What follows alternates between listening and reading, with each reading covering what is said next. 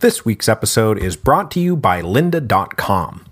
Lynda.com is the online learning platform with over 3,000 on-demand video courses to help you strengthen your business, technology, and creative skills. For a free 10-day trial, visit lynda.com/revolutions. That's lynda.com/revolutions. Lynda.com is for problem solvers, for the curious, for people who want to make things happen. Maybe you want to master Excel, learn negotiating tactics, build a website, or boost your Photoshop skills. Go to lynda.com and feed your curious mind. So the funny thing is about the business skills tutorials I watched, and I did watch them, and benefited from quite a bit as I try to stabilize my financial situation in the uncertain world of podcasting, they forgot to tell me, hey dummy, the key to good marketing is fresh marketing. Don't just keep rolling the same thing out there week after week because eventually people will notice and it will get stale. Maybe they just thought it was so obvious they didn't need to say it. But with that in mind, let's say you're a soon-to-be retiring attorney whose employer wants you to make training videos to make sure the place doesn't fall apart when you leave. You can use the Audacity tutorials at Lynda to teach yourself audio editing, the Final Cut Pro tutorials to teach yourself video editing, and then if you want to get really serious about it, there's a whole cycle of tutorials about developing a full e-learning platform. So with a lynda.com membership, you can watch and learn from top experts who are passionate about teaching, stream thousands of video courses on demand, and learn at your own schedule.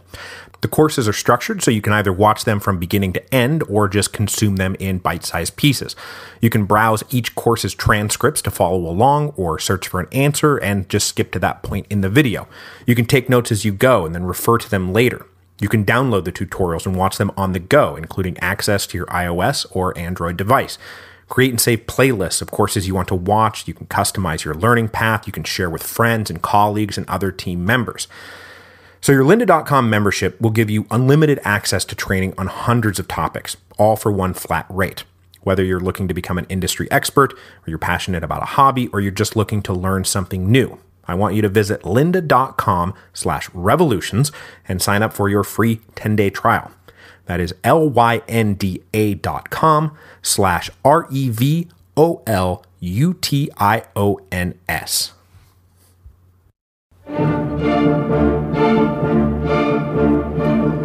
Hello, and welcome to Revolutions. Episode 3.47, The Directorial Terror. We left off last time with the coup of Fructidor, which created the Second Directory, and the Treaty of Campo Formio, which ended hostilities between France and Austria. Today, we will cover the fallout from these two watershed events. The Directory will spend the next 6 months trying to stabilize its regime at home, project its power abroad, and settle a new international order for Europe. Now, I thought I was going to be talking more about Bonaparte today, the planned invasion of Great Britain, and then the real plan to invade Egypt, but I've rejiggered how I'm going to approach these final few episodes. So we're going to talk about all that stuff next week as preparation for the episode 2 weeks from now, which will focus almost entirely on Bonaparte's Egyptian expedition. In the immediate aftermath of the coup of 18 Fructidor Year 5, that is September the 3rd, 1797, the Purged Directory and the Purged Legislative Councils were faced with the question of whether or not to suspend the Constitution of Year 3, or amend it, or rewrite it, or whatever, or just keep going, pretending like nothing had happened. And right after Fructidor, for example, there were discussions between Talleyrand and Bonaparte and the Abbé Sieyès about the benefits of drafting a new constitution with a much stronger central executive. But those talks went nowhere for the moment, and the Purged Directory decided it was safer to remain in the constitutional clothes they were wearing, rather than trying to sew a new suit from scratch. Hopefully, Fructidor would be a one-off, and we won't have to resort to such naked tactics again. But, of course, the coup of Floreal, which will annul the elections of Year 6, will be just around the corner, and Talleyrand, Bonaparte, and Sieyès will go back to talking. Just talking about coming up with a better constitution.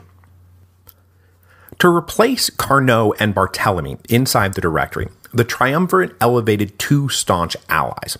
These two men were Philippe Antoine Merlat d'Audouy and François de Neufchâteau.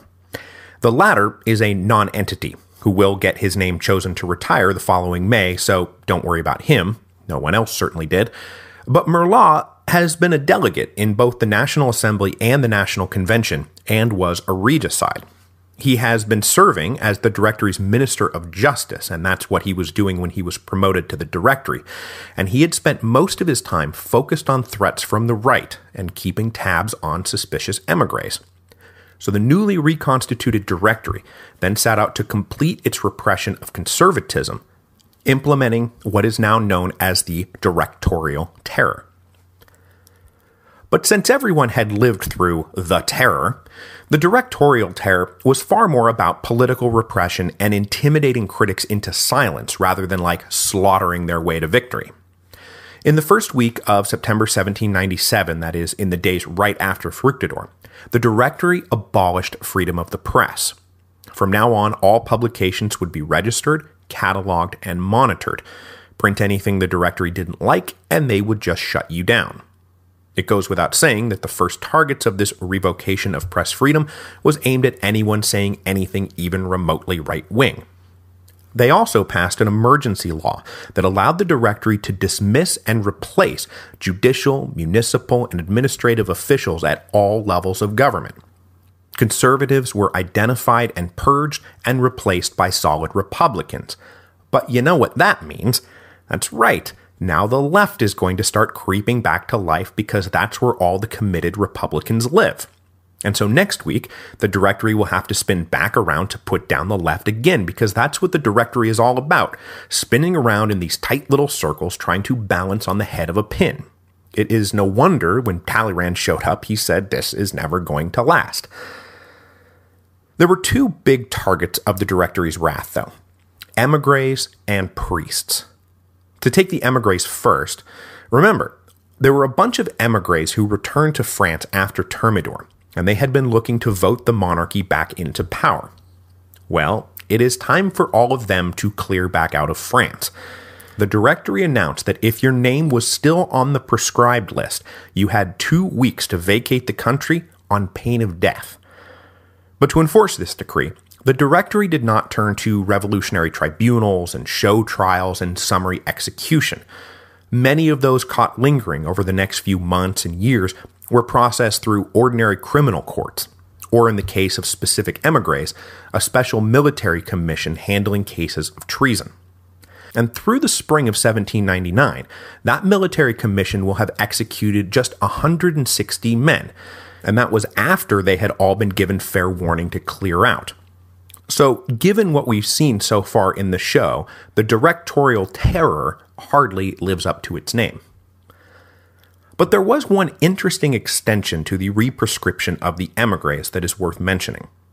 In November, the Directory decreed that all nobles, because they were nobles, were now considered aliens, and if they wanted to stay in France, they needed to apply to become a naturalized citizen just like any foreign immigrant. This went further than any previous revolutionary government had ever gone, even the Sans-Culotte-backed Committee of Public Safety. But this decree turned out to be all bark and no bite. Paul Barras was a noble. Bonaparte was a noble. Are you really going to make them apply for citizenship? This most extreme of all the anti-noble laws was never really enforced. Now, the biggest target of the Directorial Terror, though, was by far the clergy. Again, with the clergy. The triumvirate of Rubel, La Revellière, and Barras were all personally anti-clerical, especially La Revellière. They had hoped to keep the religious question out of the political mix, but then the newly conservative legislative councils had tried to rehabilitate all those refractory priests, and so after Fructidor, the Second Directory turned in the opposite direction, demanding the clergy take a new civic oath, swearing a hatred of monarchy. The punishment for refusal was deportation to French Guiana.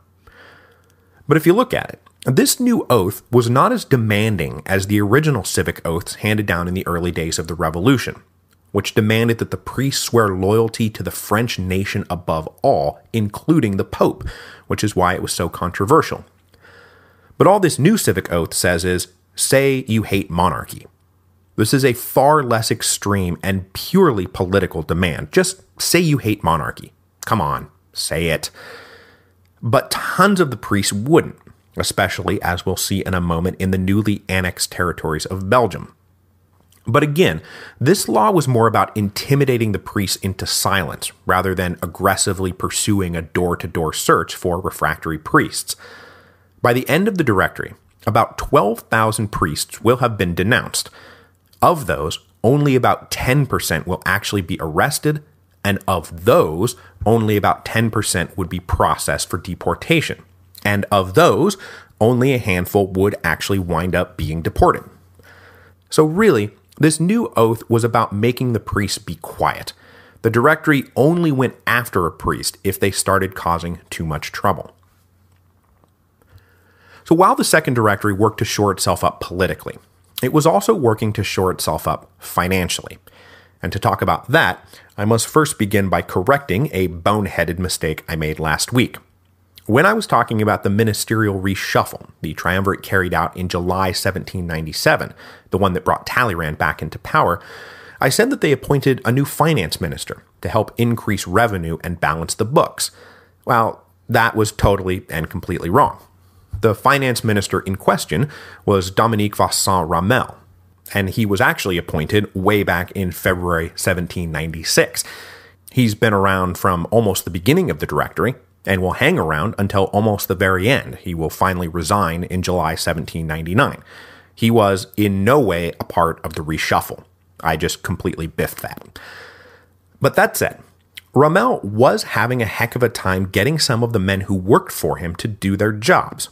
And he was under sustained attack from the conservatives in the legislative councils, who were trying to get him fired for his various financial expedients we're going to talk about here in a moment. After Fructidor gave the all-clear to purge suspected royalists, his job got a lot easier, and he subsequently took the opportunity to do something dramatic, very dramatic, to solve the Directory's financial troubles. So since the hyperinflationary collapse of the assignat and the total failure of the territorial mandate, the Directory abandoned paper currency and went back to relying only on hard specie, minted coins. But since all of these had been driven out of circulation years ago, Ramel, and everyone else in France, suddenly faced the exact opposite problem. Rather than runaway inflation, they were dealing with runaway deflation. Prices that had been bursting through the ceiling now collapsed through the floor as no one had any money to pay for anything. In many areas, barter alone became the only means of exchange. This was especially bad for anyone who had debts to pay, because the numbers written down in the days of hyperinflation were now orders of magnitude beyond what you could hope to cobble together from selling your crops or your wares or your services or whatever it is you did for a living. And good luck trying to borrow any more money. Interest rates skyrocketed well past usury into double secret usury. And that was a problem not just for the farmer in the field or the local shopkeeper. It was a problem for the treasury of France. Ramel was forced to borrow to cover the state's debts. I mean, what else could he do? But to do so, he was taking on interest rates that were downright scandalous. And that was one of the things he was being attacked for throughout 1797. It looked a lot like he was in cahoots with mustache-twirling financiers to rob the government blind. But Ramel was really not in cahoots with the financiers. Or if he was, he is about to double-cross them so hard. So hard that I think he is just a guy trying to pay the government's bills rather than a guy trying to line his own pockets. Though he probably was lining his pockets a little bit. They all were. That's what the Directory was all about. As the year progressed, Ramel kept scrambling to keep things together. The Directory confiscated church property in Belgium and sold it off to raise money, and the treaty with the Batavian Republic required cash payments and forced loans. And then Italy was paying off like a slot machine. But it wasn't enough, and it was never going to be enough. So after Fructidor cleared out all of his fiercest critics, Ramel dropped a bomb on September the 30th, 1797. The state was going to repudiate 2/3 of its debt. So, like I say, if he was in cahoots with the financiers, he just shivved them in the back so hard. Now, the actual process of repudiation was to issue one-time only paper bonds that would be redeemable for national lands, basically what the assignats were originally before they became a currency. Now, the total value of these bonds did not add up to the total amount owed by the state, but tough luck, this is what you're going to get. The value of these bonds would then proceed to drop to 60% face value, and within a year, the government will announce it's just not going to accept them anymore. So, that's one way to get out of debt. But this declared bankruptcy was a shocking scandal. For the whole course of the revolution, none of the governments had ever repudiated the national debt, not even the National Assembly, who could have made a pretty legitimate case for repudiating the debts of the Ancien regime. Sure, they had wound up paying off the king's debts in piles of paper that later turned out to be worthless, but just saying, we're done with this? It's never happened. But skipping out on the debt only affected one side of the balance sheet.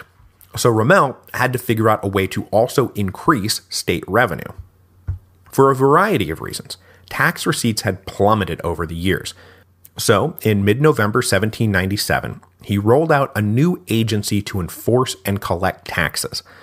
This agency would be centrally operated, and its commissioners would work directly for the finance ministry, which was another major break with revolutionary precedent.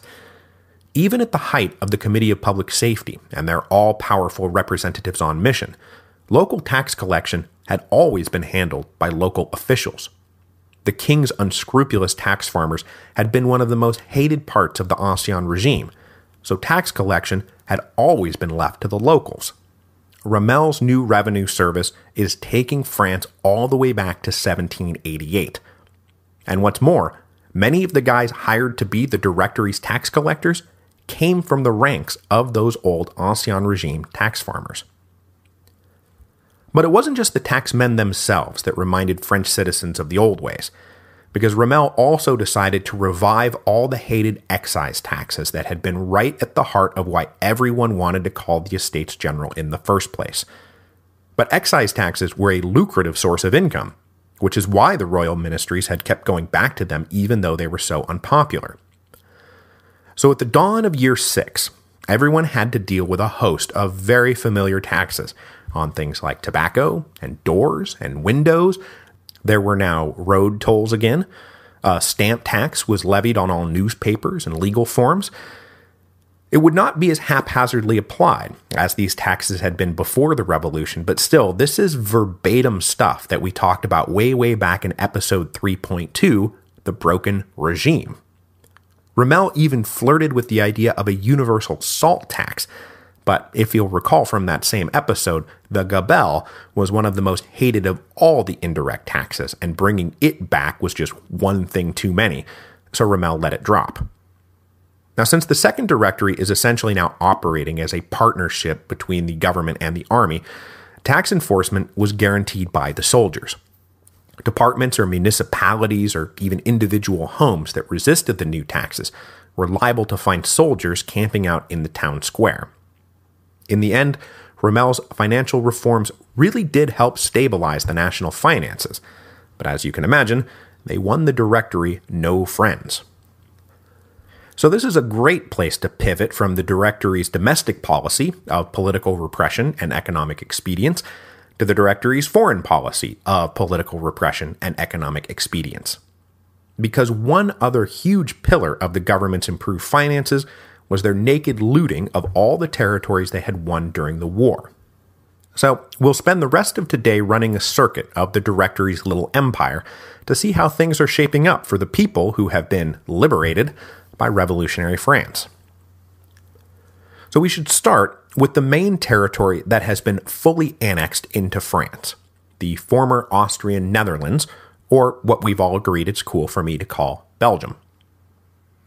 After the second conquest of Belgium by Pichegru in the fall of 1794, the local citizens were briefly treated as an occupied foreign country, and Lazare Carnot, for example, was a major proponent of looting the country to help subsidize the war. He went so far as to create the ominously named Agency of Trade and Extraction to cart off all the movable wealth. But a majority inside the National Convention this is all still in the National Convention days, planned to incorporate Belgium into France, and they decided that such harsh requisitioning would be counterproductive. So in early 1795, the agency was shut down.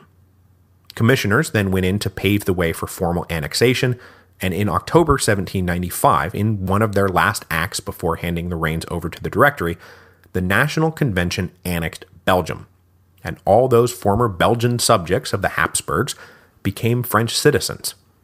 Now, Austria, of course, did not recognize this annexation yet, but there was very little they could do about it. And besides, if you'll recall from our previous discussions of Austrian foreign policy, they had been trying to give away their territories in the Netherlands for like 80 years now. It was not a province they really mourned the loss of. But relations between Belgium and the Directory were going to be strained. Very strained.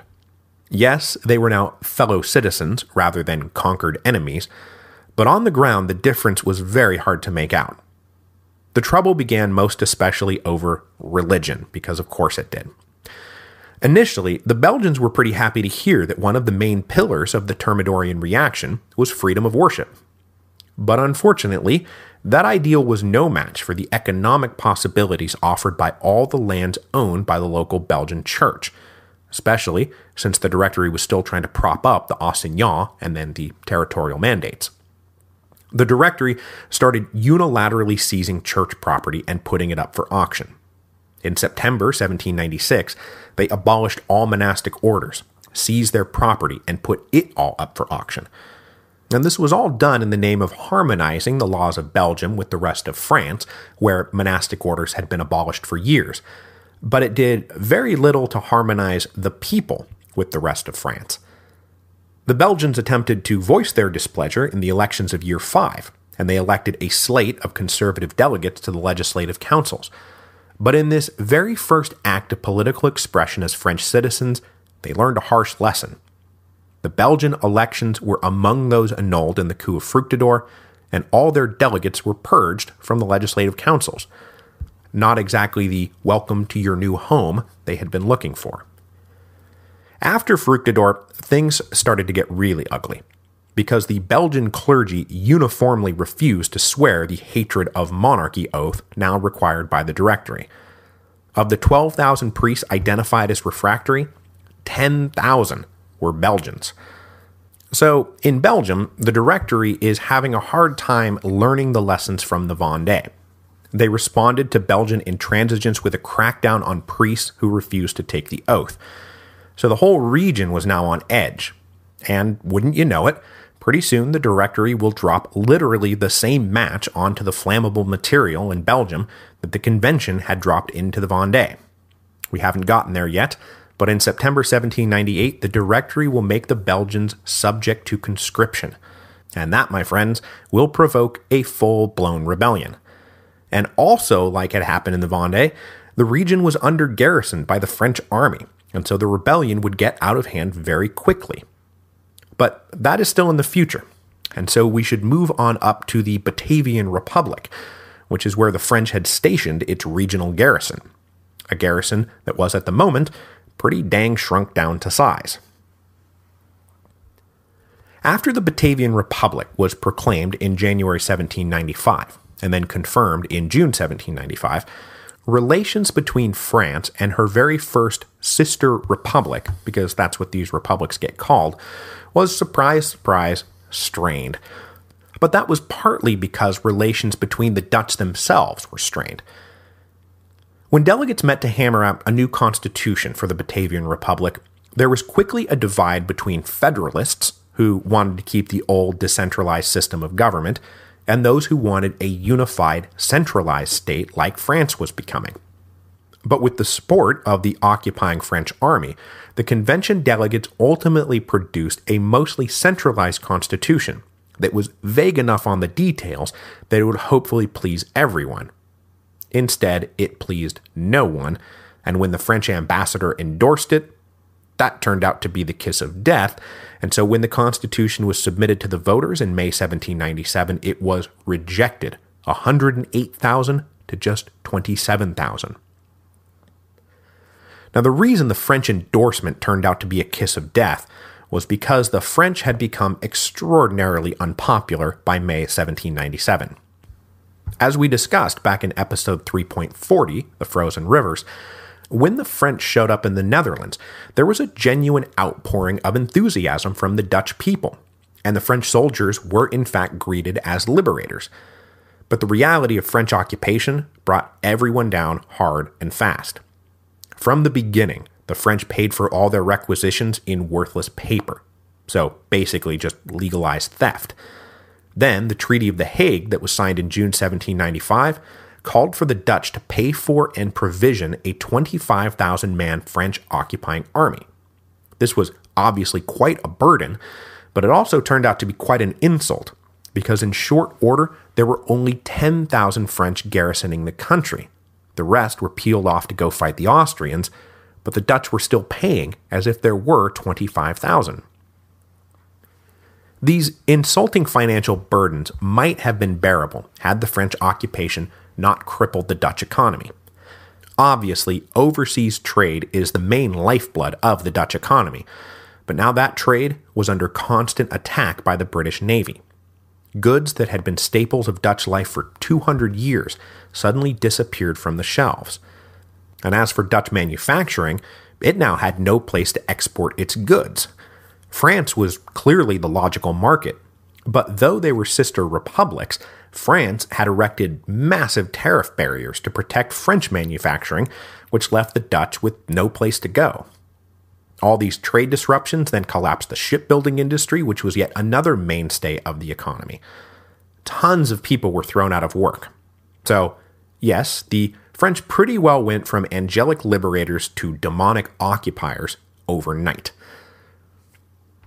After the first constitution was rejected in May 1797, a second convention had to be called, but this one gridlocked too. But after the French Directory staged the coup of Fructidor, they decided it was safe to take a more active part in internal Dutch politics, and they were in no mood to accommodate their sister republic, especially after the Dutch's terrible showing at the Battle of Camperdown in October 1797. The acquisition of the Dutch fleet was supposed to be a major boon to France's war effort against the British. But when the Dutch and British fleets met for the first time in the North Sea off the coast of Holland, the Dutch were utterly routed. They lost all 11 ships of the line they had sent into battle. The British lost none. So in January 1798, the French ordered local Dutch forces to purge the still deadlocked Constitutional Convention of its conservative Federalist faction. The remaining delegates then produced a unitary state government modeled on the Directory, sweeping aside all the vestiges of the old regime, including the powerful guilds and the fiercely independent oligarchic city councils. The purged Constitutional Convention then also did this thing where they declared themselves to be the sitting legislative councils and said that in the next election, only 1/3 of us will be up for re-election, and this was no more popular with the Dutch than it had been with the French when the National Convention passed the law of 2/3.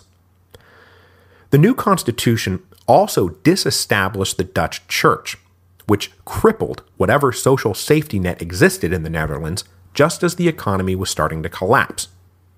But unfortunately for the Dutch, they were now stuck between a rock and a hard place. The expelled Prince of Orange, William V, was up in London writing missives even more reactionary and inflammatory than Louis XVIII was writing, so inviting him to come back in was just out of the question. But the Dutch wound up in a not totally terrible place, at least politically.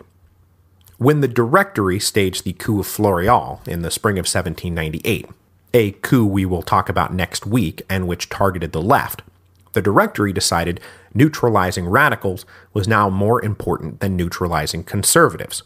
So with French approval, a Dutch general carried out a coup against the self-proclaimed Dutch legislative councils, reinstating the formerly purged Federalists, calling for free and open elections, and getting them.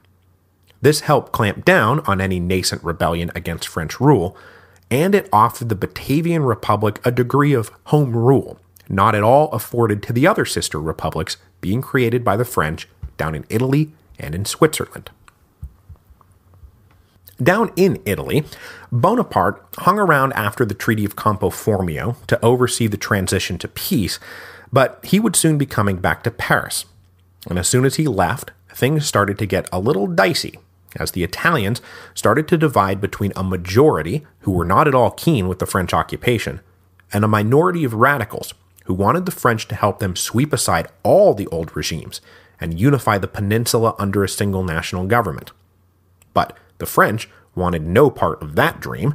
They wanted a divided Italy that would be compliant and profitable, not a unified Italy that would pose a major threat. So the next great reorganization on the Italian peninsula hit in December 1797, when a riot targeting the French embassy broke out in Rome. Or possibly a riot that was instigated by Italian radicals who wanted to provoke the French into erasing the Papal States from the map, because that's what's about to happen. During the riot, a French general was killed, and the French ambassador, who just so happened to be Napoleon's brother Joseph Bonaparte, had to flee to Florence. Since the Directory had just turned in a decisively anti-clerical direction, they were not just going to sit by and let the capital of Catholicism kill one of their generals and get away with it. So in February 1798, the French army marched south, entered Rome, and occupied the Eternal City. When they arrived, a group of Italians stood in the Forum and proclaimed the new Roman Republic. But it is critical to note that those guys were not themselves Romans. They all came from the north. The Romans themselves wanted no part of any of this, especially after the Pope was taken prisoner and escorted out of the city. Now, knowing that the Romans were not going to be capable of even pretend self-government, the Directory dispatched a team of French lawyers to go down and draw up a new constitution, and these guys had a ball recreating all the institutions of the ancient Roman Republic. There were consuls and senators and tribunes. For a bunch of guys who grew up steeped in classical history, this all must have been a great delight. But it was all for show. All the officials were appointed by the French, and anything those officials wanted to do had to be approved by the French army. The local French representatives also had the power to issue their own decrees as they saw fit. The now thoroughly anti-clerical French occupiers then did what they were doing everywhere. They disestablished the church and targeted church property for confiscation. But Rome is the church. The church is Rome. So going after church property meant going after, all property. And shutting down church functions meant shutting down the economy of the city. For the next 10 months, the French looted the city at will while the Romans slid into destitution. The Roman Republic was not popular, and pretty soon the French would find themselves kicked out during the lead-up to the War of the Second Coalition. Meanwhile, further north, the supposedly compliant Cisalpine Republic that had been created by Bonaparte was starting to exert some independence. But the problem here was not that the leaders of the new republic were too conservative, but rather that they were too radical. Milan had become the capital of choice for enlightened, nationalistic Italians from all over the peninsula, and they were going to use the Cisalpine Republic as a base to integrate all of Italy into a single state, a state that they did not want to be merely a stooge for the French. So when in February 1798, the French delivered a treaty for them to sign that required Milan to fund a 25,000-man French occupying army and raise a 22,000-man Italian auxiliary army, they balked and refused to sign. So the French did what was now becoming second nature. They purged the Cisalpine government of men who resisted French demands and appointed new men who agreed to play ball. These men signed the treaty. There, see, isn't liberty and independence wonderful? Meanwhile, even further north, the Swiss were watching all of this with mounting dread. Their long-cherished neutrality and independence were clearly threatened now that France was turning Italy into a French satellite. So just to give a quick little bit of background, at the end of the 18th century, the Swiss Confederation was one of the most intricately convoluted political units in Europe, a microscopic hodgepodge of independent cantons and municipalities and free cities who were only linked by the loosest of mutual understandings. And on top of that, there were three main language groups: French, German, and Italian. Most of the native Swiss wanted no part of revolutionary France and wanted to keep things like they had always been. But a few native Swiss were afraid of becoming Cisalpinized. That's what they called it. These guys believed that it would be far better to integrate into a single state and then make a treaty with France now, before the French imposed harsh terms by force. A few of these forward thinkers were invited to Paris in December 1797 to discuss the formation of a unitary Swiss state. Now, there was some French-speaking Swiss territory that the Directory was going to annex outright, but they agreed to let the rest of Switzerland govern itself, and the Swiss collaborators returned home to get ready. The plan was for the French to annex the city of Mulhouse in January, and that would be the signal for a pro-French, pro-unitary Swiss uprising to get going, but that is not how things went. The annexation of Mulhouse triggered not a coordinated uprising, but total chaos, as everyone in Switzerland seemed to take the opportunity to make self-interested plays at everyone else's expense. Rural areas that had been dominated by cities tried to shrug off urban rule, neighboring cantons grabbed at each other's territory, old tensions between the French Swiss and the German Swiss and the Italian Swiss flared back up. It was quite a mess. So in February, the Directory did what the collaborators had been trying to forestall. They sent in a French army to restore order. The Directory ordered the French general in charge to set up 3 republics, corresponding to the language divisions, but quickly changed their minds when they decided that that would be too difficult to control. So at the end of March 1798, the French declared the former Swiss Confederation to be the single, unified Helvetic Republic, and they imposed a constitution, creating, as was now the standard model, a bicameral legislature with a 5-man executive directory. They then divided up the new republic into 23 equal cantons, but conspicuously absent from the new map of the Helvetic Republic was Geneva, which was simply annexed into France. Representatives from the cantons were then ordered to meet for an inaugural legislative session, but nearly half refused to send anyone. The French army had to march around compelling men to come by force. After that, the Helvetic Republic was well and truly Cisalpinized. The Helvetic government was forced to sign a treaty granting the French free and exclusive use of the Alpine passes, and then they demanded the Swiss, particularly the Swiss banking operations, provide funds that would go to both support the army of Italy and Napoleon's expedition to Egypt, which was due to launch in May 1798. So come the spring of 1798, the old maps of Europe were thoroughly obsolete, and France was enjoying the lucrative profits that came with having so many allied sister republics who were so happy to be providing their French benefactors with so much wealth. I mean, seriously, what a lovely generosity of spirit in this new age of liberty and fellowship. Next week, we will open with a discussion of the other side of the Directory's foreign policy. So, not how they were dictating terms to their friends, but how they planned to defeat their few remaining enemies. But wait, you say, there's only one enemy left, right? The British. Well, yes, technically that's true, but new Foreign Minister Talleyrand is going to accidentally provoke the Americans into an undeclared naval war in the Caribbean, because the puritanical colonials refused to pay a very civilized bribe that Talleyrand demanded before they sat down to discuss Franco-American relations. Then we will move on to talk about the elections of year 6, elections that will bring yet another abrupt change in who the Directory fears most, where the elections of year 5 triggered the annulment of the results in a purge of conservatives. The elections of year 6 will trigger an annulment of the results and a purge of the resurgent left.